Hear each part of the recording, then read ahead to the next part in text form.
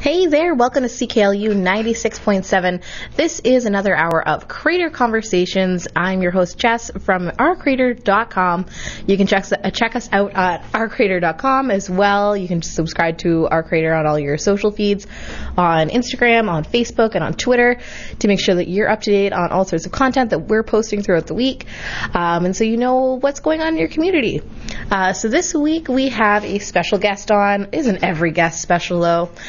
We have this week Tracy Baker. So you might recognize her name from Makers North. So they are an organization, her and her partner Julianne Steedman. They've been working for the last couple of years building this amazing community of artisan makers in our area. Now, if you've never been to one of the Makers North events, oh boy, get yourself ready. There's one coming up November 24th, 25th. We're going to get more details on that in a minute.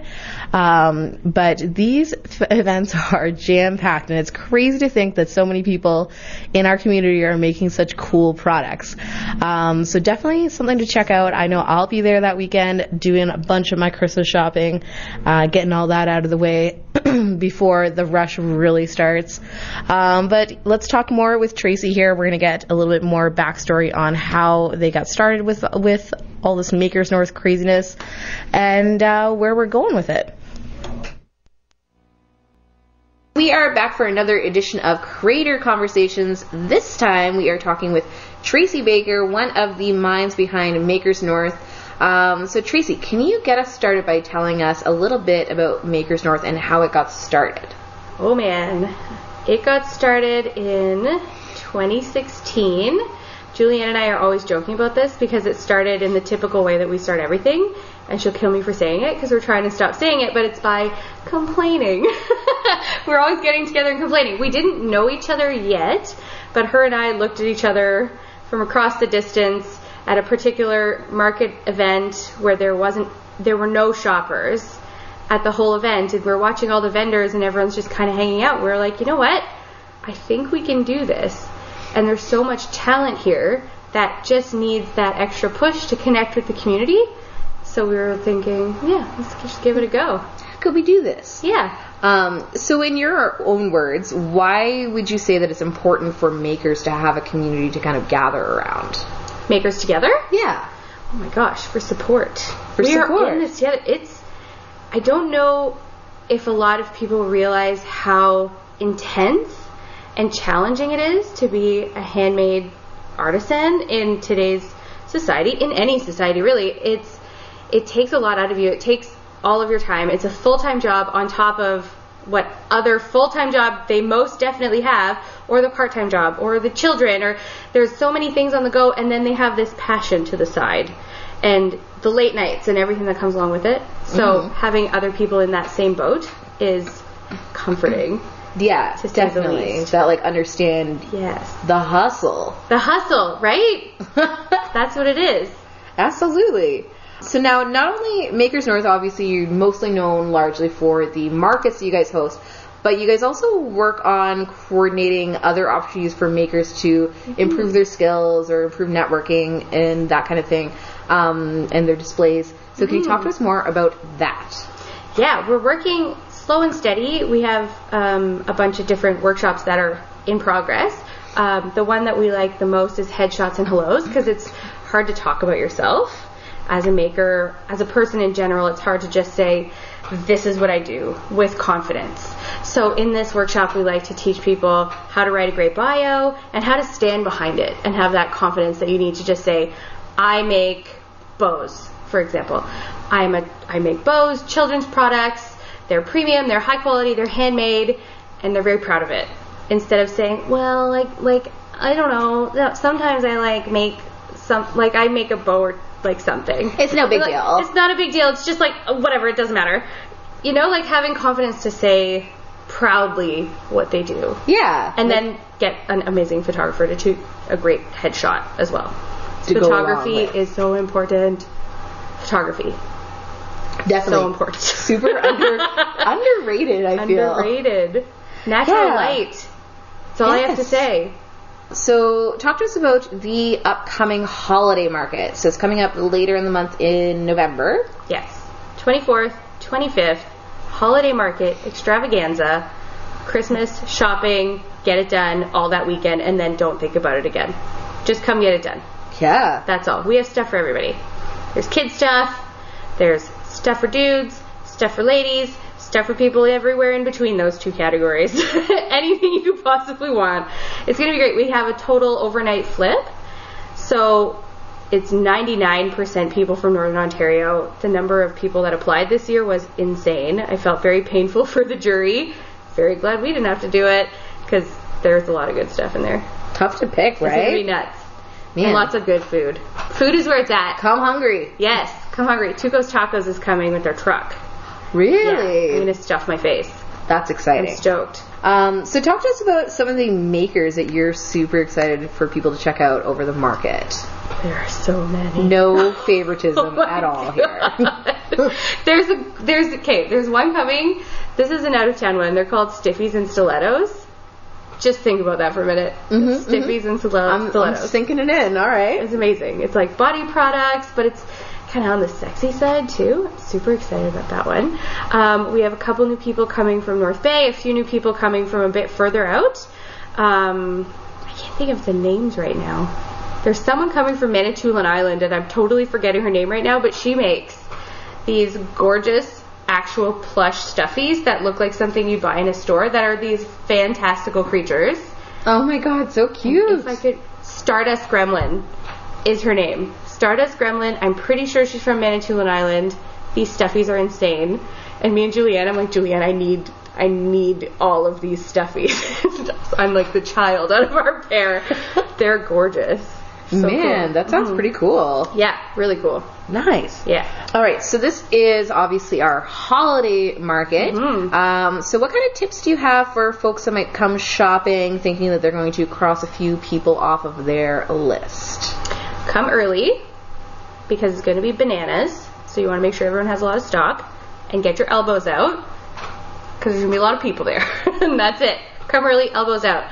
But there are people that will suit pretty much everyone on the list. I mean, there's Manitoulin Crate Co. who comes from Manitoulin. He makes these incredible leather belts, perfect for all the like grandpas and the dads and the moms too. Anyone that needs a belt, everybody. Everyone who wears pants. All the pants wearing people. All of us. So great for dudes. Lots of great stuff for mom. Wolf and Pine will be there with their super sassy products as normal. Tons of visual artists. Oh, and we've got 2 visual artist features that will be working on some work in progress stuff, so you could come and take a peek behind the scenes as nice. well. So let's compare the beginning of Makers North. So I think I went to the very first market at the Ukrainian Center, right? Cool, yeah. So very different space. Now we're taking over the whole McEwen School. So talk to us about, starting the beginning and comparing it to now. Like, did you have any concept of where it was going to go? No idea. Had no idea. The first market, Julia and I didn't even know if anyone was going to come. And we were frantically inside, setting up, decorating, getting all those last minute things done like crazy. And my sister was working the door and she was saying, you need to come and look outside. And we were like, what's wrong? Like, is nobody here? This is insane. And we got outside and there was this enormous lineup, and we're like, oh my god, why are so many people here? This is like, what are we even doing? We didn't even think about capacity at that market. You're like, is it too late to cancel? Yeah, like, can we run? Can we just run out the back door?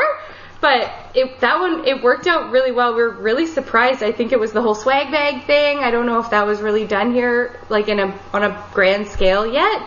And some of the things people give for swag bag is nicer than my actual products. Like, it's amazing. So that was pretty intense. And now I feel like we're in our sophomore year where we're getting better. I mean, we've streamlined the process a lot more. The space is so beautiful, and we've been able to figure out exactly how many people we can fit so we can have a huge range of folks from anything you could need, right? So it's really nice to see this community building up.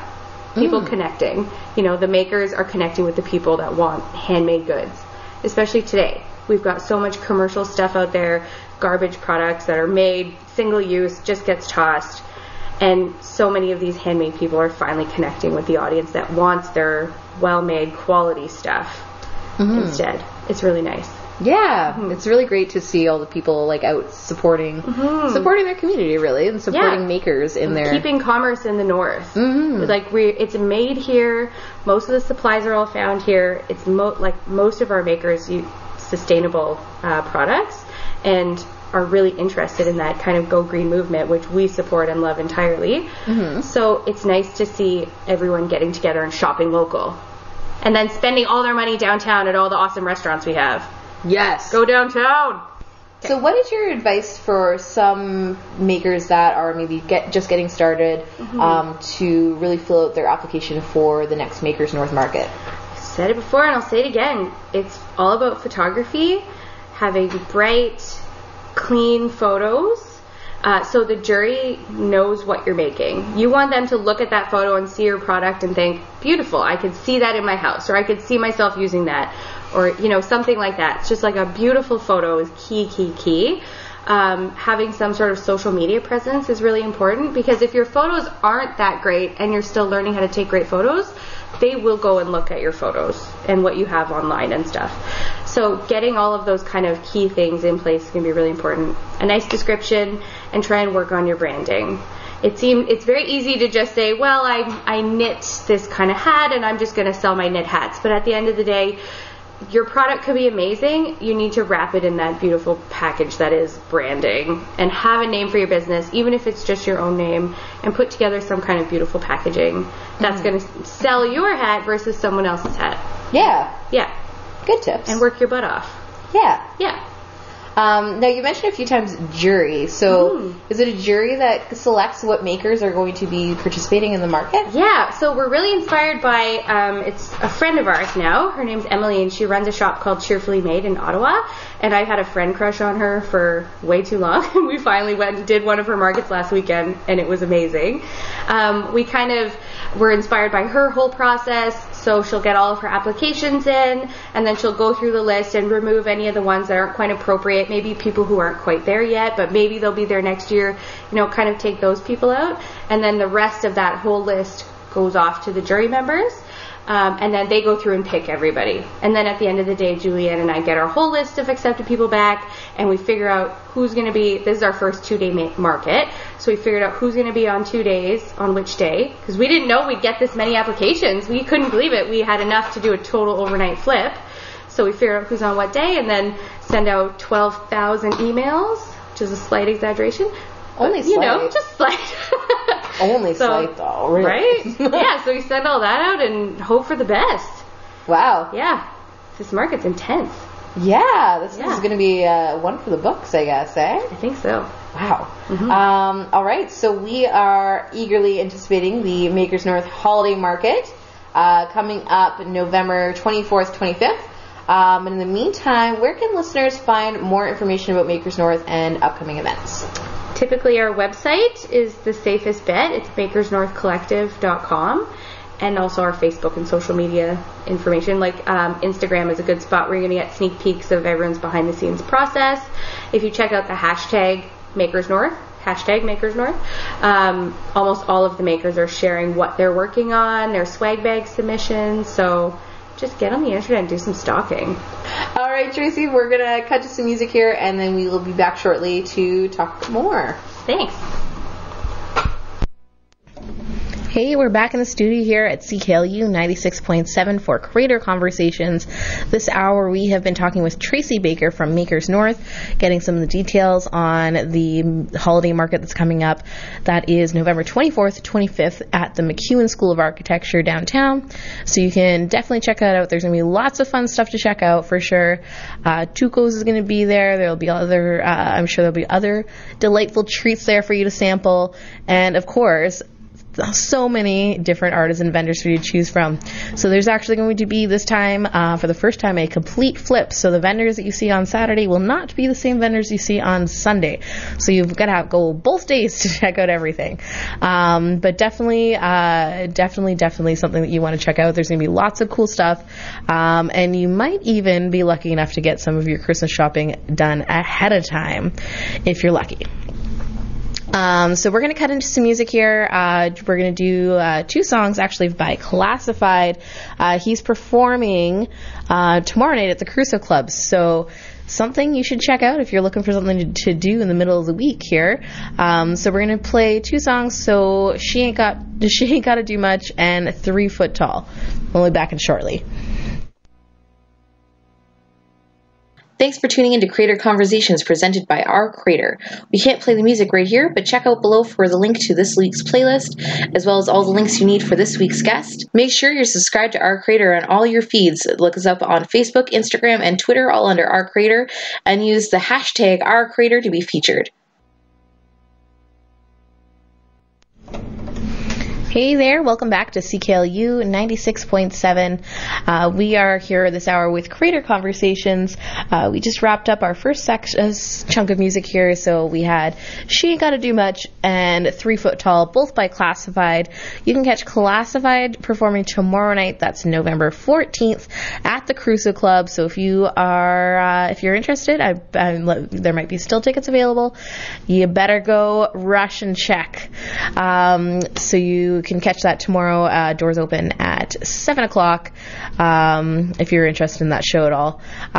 This hour we've been talking with Tracy Baker. So in our first half we talked a lot about Makers North and some of the things you can expect to see at the holiday market that's coming up in a few weekends. So that is November 24th, 25th at the MacEwan School of Architecture downtown. We've got lots of updates about the holiday market for this year and some of the things that they've been working on. But what's perhaps a little more interesting is to find out about the people behind the organization. So we are going to be talking with the next half here with Tracy about some of her experience. She is also a teacher at Cambrian, so we're going to learn a little bit more about teaching new designers and young people coming up and where exactly she got her artistic knack. So let's listen in here and learn a little more. We are back for the second half of our interview here for Creator Conversations. So Tracy, I want to know all about you. So give us a bit of a rundown on your background and how it led you to leading Collaborative Makers. Do you want my whole history? I went to Pius the 12th elementary school and then St. Charles because I wanted to be just like my brother. Just kidding. I grew up, I always tell everyone this, I grew up in this house with a mom who had no attention span for crafts. She changed her mind every week. We made Mod Podge one week. The next week we were making these weird spinny wind catchers out of little plastic sheets. Or what is another, oh my god, we just made so many strange things, right? So I always had this range of kind of creative interests that she always encouraged me to do while making jokes about me being the smart kid who had to support her when she was old. So I was she was do art and stuff, but a backup. You should have a backup. Yeah. On top of your medical career. On top of my medical career, I'm also going to be a famous painter. So anyway, when I decided to be a paramedic, she was yeah, that sounds good. And eventually taking 1 week of sciences, and it was hard no, drop directly out of that. Take 2 years off, meet some friends who were into art and design and all that stuff, and then go back to school at Cambrian for the visual arts program back in the day, and just kind of continued from there. And yeah, it was good. So were you always kind of somebody that enjoyed making things? Yeah, totally. Oh, I was just talking about this the other day. In high school and in grade school, I was kind of known as, an artsy person or a creative person, whatever. I was always drawing. But there hit a point in high school, grade 10 and on, I drew nothing but the guys from Lincoln Park constantly. And I found some recently. Wow. I was wow, these are actually pretty good. So it was either Chester Bennington or Brandon from Incubus or whatever. And I hate admitting that Lincoln Park was my jam first thing. But it led me to Weezer. And then it led me to other good music. Other things. Sorry, Linkin Park fans. I was one step closer to the edge. But I got through it. So I moved on from drawing boys constantly on everything to other drawings, thankfully. Yeah, you buried your skill set. Buried my skill set, and now I draw occasionally other things. But I've kept that tradition alive, actually. I've been trying every Valentine's Day with my now husband to draw him a more and more graphic Valentine every year.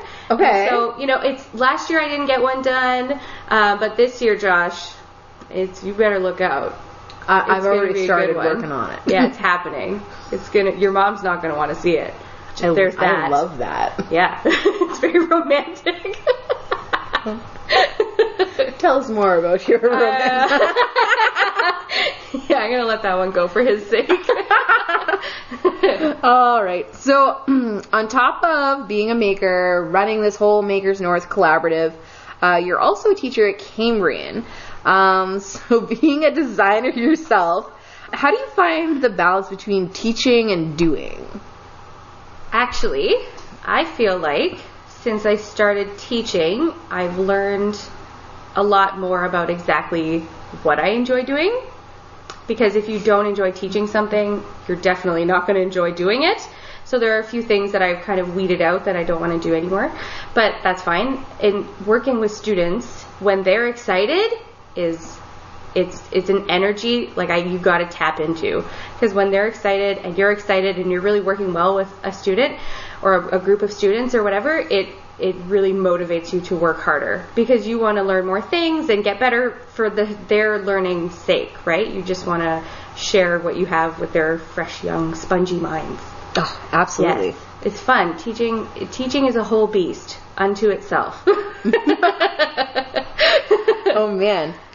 So talk to us a little bit more about, working with this new kind of generation of artists. Obviously you have the course content, but what things are you kind of hoping that they'll take from you and apply to their futures? You're allowed to suck at stuff, a lot.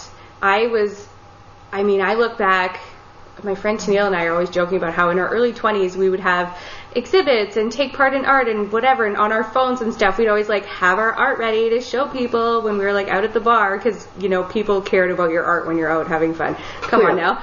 But we were so proud of what we were doing back then, and you look back and it's really terrible, right? And now it's somewhat better, hopefully, but in the moment you don't really know you're terrible at it, so you get better. It's all about working and keeping working and being proud and sharing it, even though it might not quite be there yet.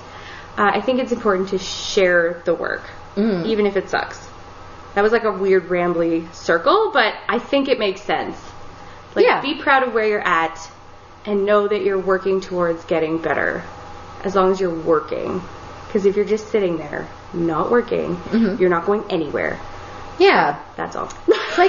Right. Giving yourself the grace to try new things and to learn and develop. Let yourself fail and show it off and be proud of that because other people are failing too, and then you connect and then you have your little community of failures. It feels really nice. It feels nice to know that you're not alone in being a failure. Absolutely. So the awful alphabet. That happened. Yeah, talk to us about working with your partner, Josh, to create your own terrible children's book. Yeah, it's funny. I did that market in Ottawa last weekend, and so it was a whole new group of people that had never seen this book before, right? And the running joke with every person, when I told them I worked with my partner on this book, and they were like, "Did you stay together?"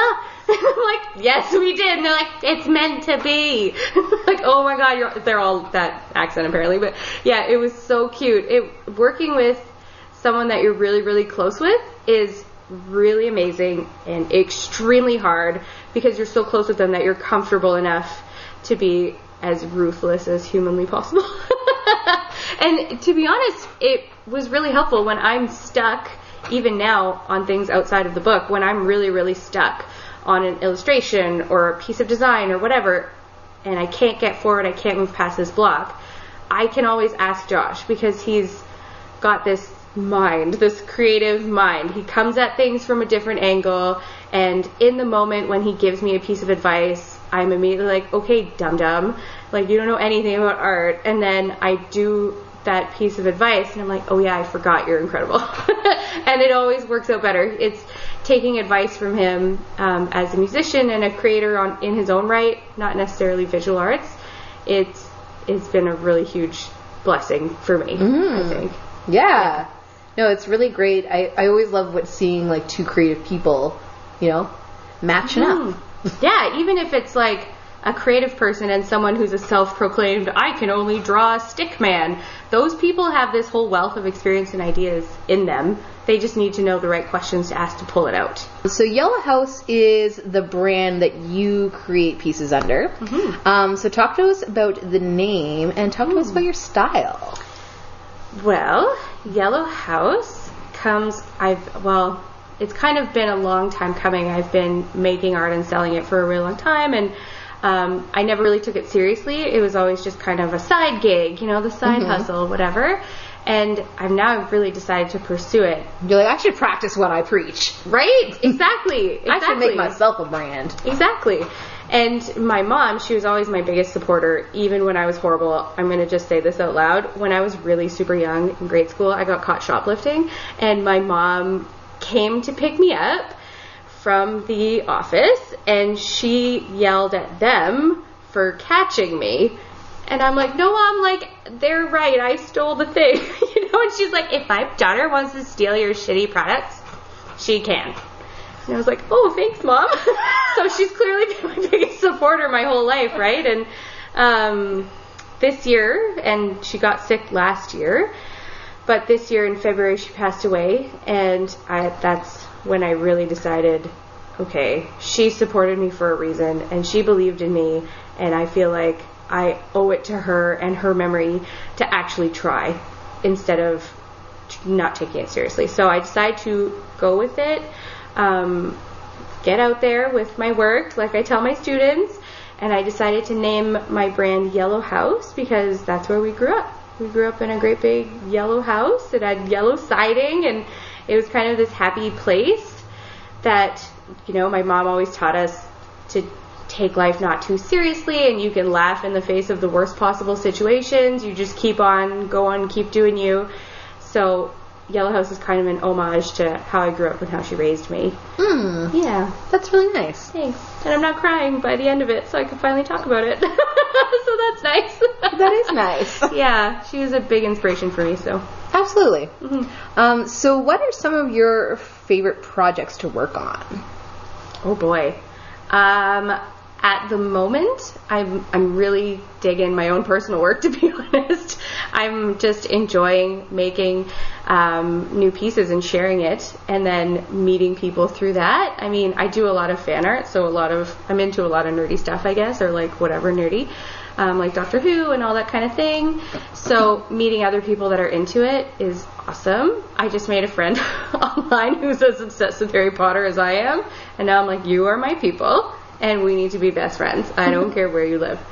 So that's a really big thing for me. Instagram and all that stuff is my way to connect. Because I'm really busy. I got a kid. I got a job. I got another job. It's stuff coming all over. Sometimes I just have a minute to connect with someone. And this is a good way to do it. Yeah. So that's probably my fave. And also custom projects, custom illustration pieces are so much fun. Love it. People ask for the weirdest stuff. Someone asked me to do her and her husband as their game characters, which was super rad.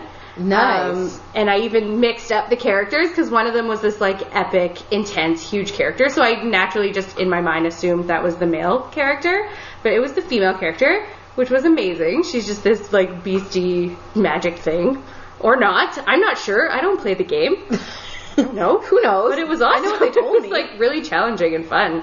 Nice. Super challenging. That's really fun. What was the game? Destiny, I'm going to say. Destiny 2, maybe? Maybe. I hope I'm right. Megan, if I'm not right, let me know. Let us know if you're wrong. Yes.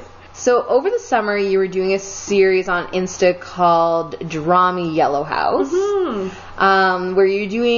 where you were creating characters of locals.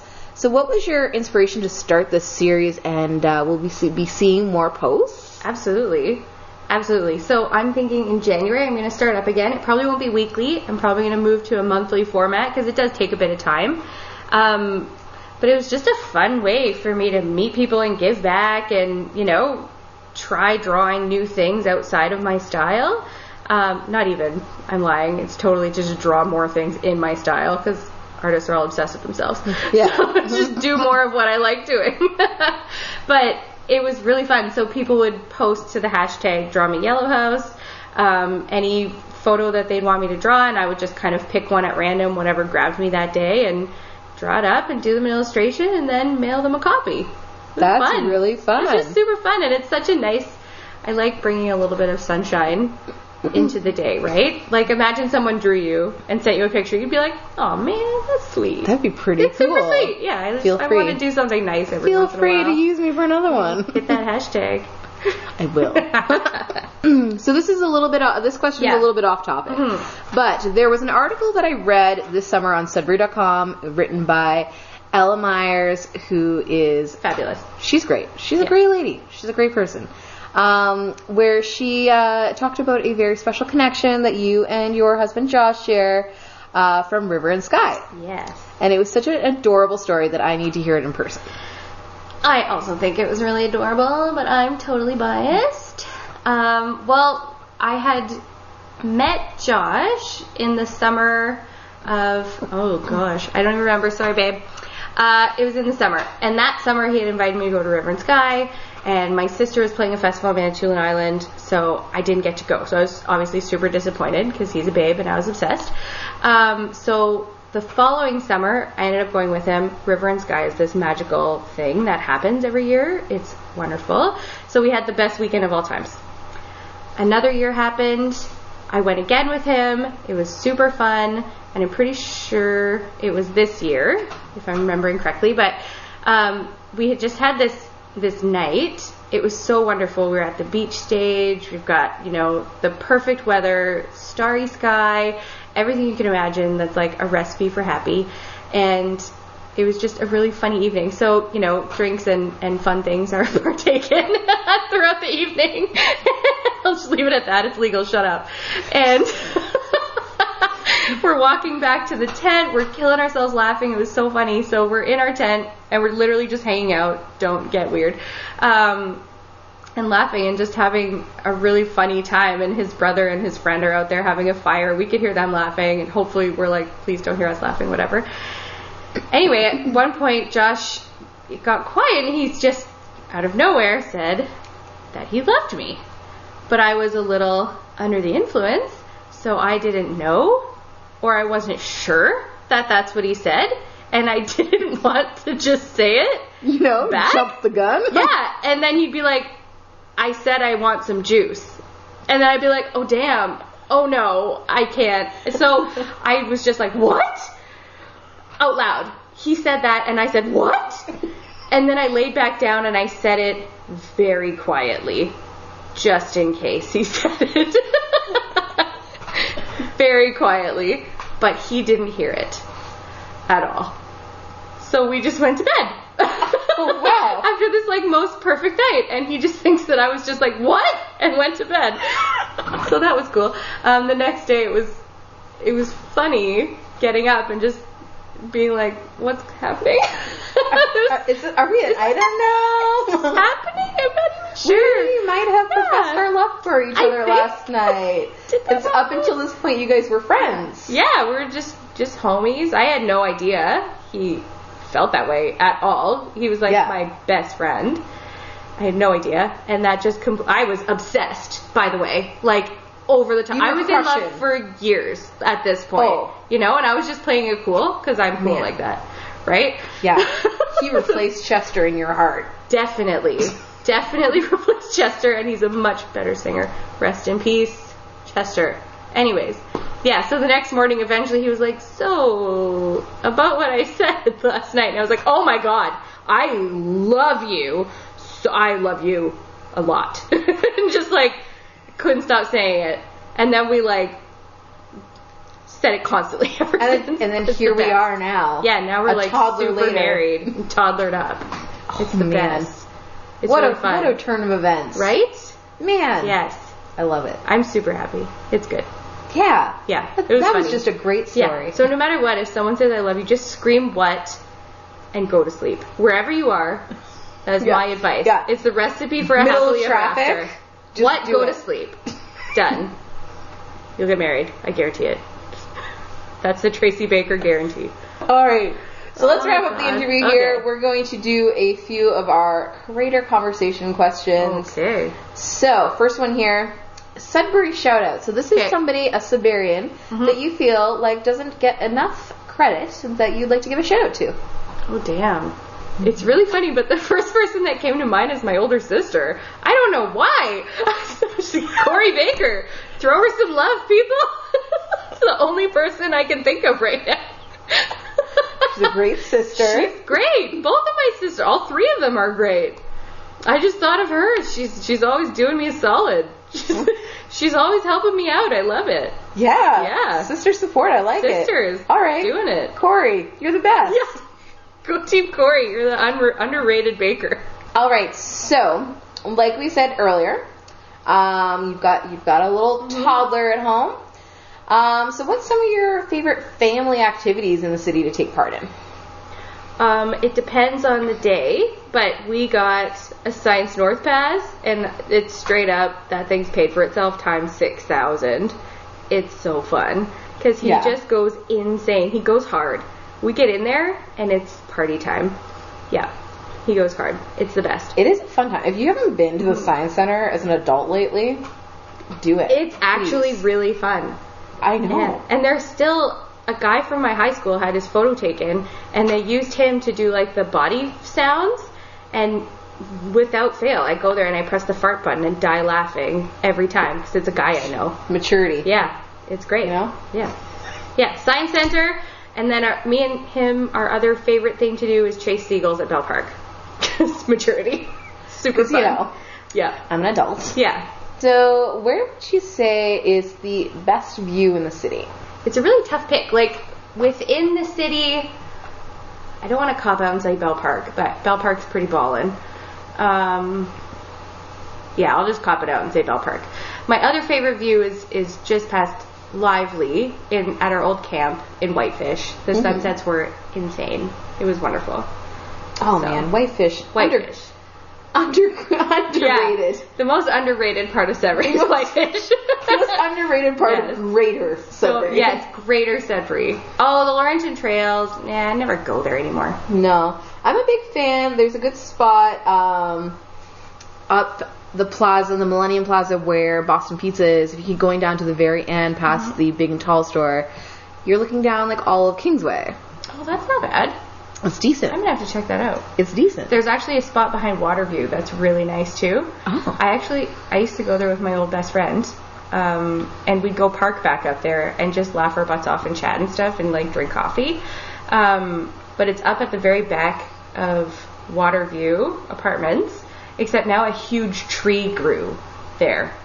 Rude. So you can't see it anymore. It's garbage. All right, Tracy. Well, thanks for taking some time with us. Thank you. We'll see you at the Makers Market. That's coming up in November 24th, 25th at the MacEwan School of Architecture downtown. We'll catch you there for all your Christmas shopping needs. Yeah, bring your friends. Hey, welcome back to CKLU 96.7. We are here this hour. We've been talking with Tracy Baker from Makers North. She was really kind to sit down with us at a very busy time for them. They have their Makers North Holiday Market that is coming up. That is coming up on the 24th and the 25th at the MacEwan School of Architecture. So definitely hope we'll see you there. In the meantime, though, check out ourcreator.com. So here's a few new things that are on our front page right now. So we updated with a new Maker Monday special. So this time we were featuring Wolf and Pine. So we got to know all about them and all their different products and where they come up with some of these cheeky names of theirs.